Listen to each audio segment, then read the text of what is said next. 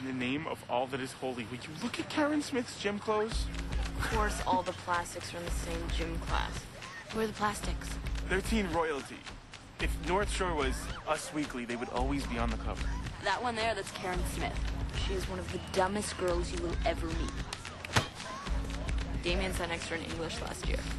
She asked me how to spell orange. That little one? That's Gretchen Wieners. She's totally rich because her dad invented toaster strudel. Gretchen Wieners knows everybody's business. She knows everything about everyone. That's why her hair is so big. It's full of secrets. Hey, what's happening? And evil takes a human form in Regina George. Don't be fooled, because she may seem like your typical selfish, backstabbing, slut-faced hoe bag, but in reality, she is so much more than that. She's the queen bee, the star. Those other two are just her little workers. Regina George. How do I even begin to explain Regina George? Regina George is flawless. She has 2 Fendi purses and a silver Lexus. I hear her hair's insured for $10,000. I hear she does car commercials in Japan. Her favorite movie is Varsity Blues. One time she met John Stamos on a plane, and he told her she was pretty. One time, she punched me in the face. It was awesome. Regina seems sweet. Regina George is not sweet. She's a scum-sucking road whore. She ruined my life. By 8th period, I was so happy to get to math class. I mean, I'm good at math. I understand math. Nothing in math class could mess me up. Hey, do you have a pencil I can borrow? I've only had one other crush in my life. His name was Nifume, and we were 5. Mimi, una panda baby. Chiroka. It didn't work out. But this one hit me like a big yellow school bus. Hello? I know your secret. Oh, God, busted. Just start apologizing and crying.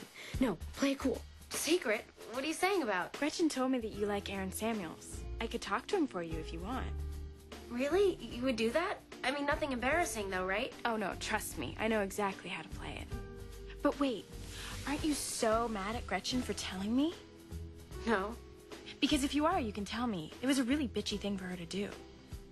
Yeah, it was pretty bitchy, but I'm not mad. I mean, I guess she just likes the attention. See, Gretch, I told you she's not mad at you. I can't believe you think I like attention. Okay, love ya. See you tomorrow.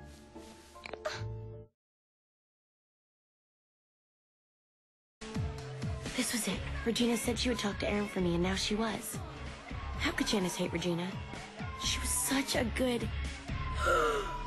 slut!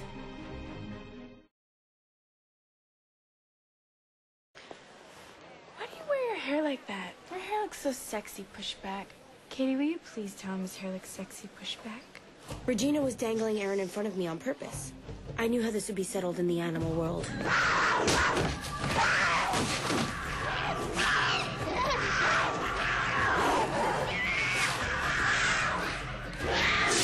But this was girl world. Your hair looks sexy, pushed back. Let me tell you something about Janis, Ian. We were best friends in middle school. I know, right? It's so embarrassing. I don't even... whatever. So then in 8th grade, I started going out with my first boyfriend, Kyle, who was totally gorgeous, but then he moved to Indiana. And Janis was, like, weirdly jealous of him. Like, if I would blow her off to hang out with Kyle, she'd be like, why didn't you call me back? And I'd be like, why are you so obsessed with me? I just wish we could all get along like we used to in middle school. I wish that I could bake a cake made out of rainbows and smiles and we'd all eat and be happy. She doesn't even go here. How's your stomach now? It's fine. Do you feel nauseous at all? No. Have you been drinking?